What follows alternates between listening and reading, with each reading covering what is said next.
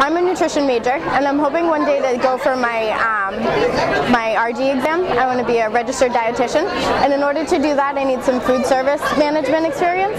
So I did a sort of a mini internship at Lowell General Hospital with their dietetics program, and I got kind of a semester's worth of like overview of everything that they do for food service management, from just the menu planning to the production, the cooking, all the way to where the food reaches the actual client, which was their patients.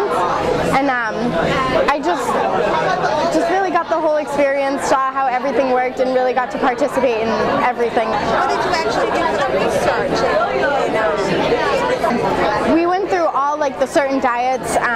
Some people needed like low sodium diets, low residue diets, low fat diets, just for different surgeries, for different, just whatever conditions they came into the hospital with or needed to maintain. So tell me about your education at UMass Lowell.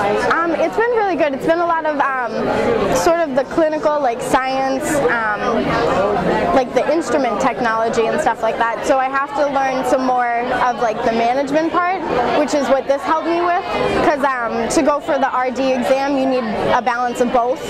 So I'm just trying to get that experience so I can go on to my master's.